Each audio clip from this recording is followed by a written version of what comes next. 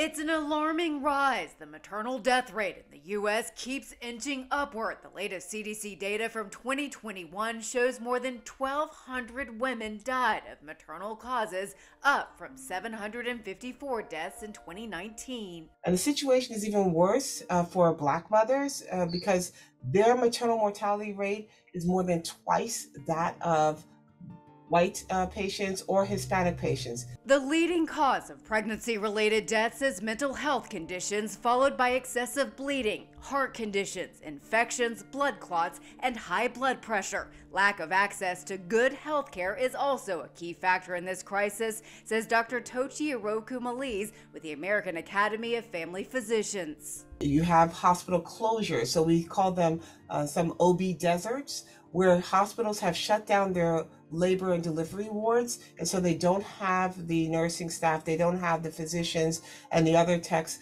available to take care of these patients. The CDC says more than 80% of pregnancy-related deaths are preventable. Pregnant people and their families are urged to talk to a doctor if something is off or concerning. Recognize urgent maternal warning signs, including severe headache, extreme swelling of the hands or face, trouble breathing, or heavy vaginal bleeding, and seek immediate care if they're experiencing any of these symptoms.